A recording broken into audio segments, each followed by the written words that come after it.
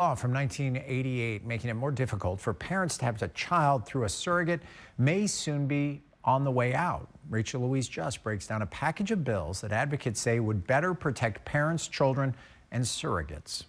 When you Google surrogacy, the first result that pops up explains the practice requires a legal contract. But in Michigan, if you did that, you'd face up to a $10,000 fine and a year in prison. Michigan is the only state in the nation that has made it a crime to have a surrogacy contract, but that may soon change. No one wants a child left vulnerable, and that is exactly where so many children find themselves in Michigan. Stephanie Jones was able to have her son naturally, but after a traumatic injury, she needed help to expand her family. It really is, an eye-opening experience to go through infertility, because we as a society, we're not really that great about talking about it. Because of Michigan's ban on surrogacy contracts, Jones was forced to go out of state to have her daughter. This is not an uncommon practice at all.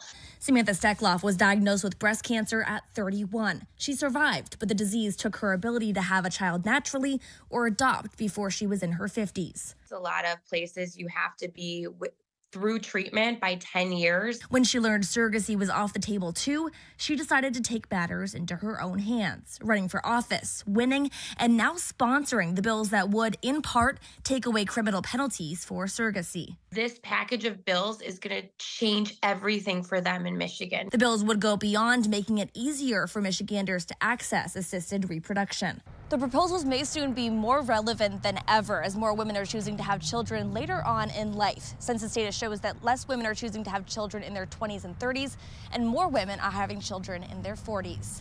In Lansing, Rachel Louise Just.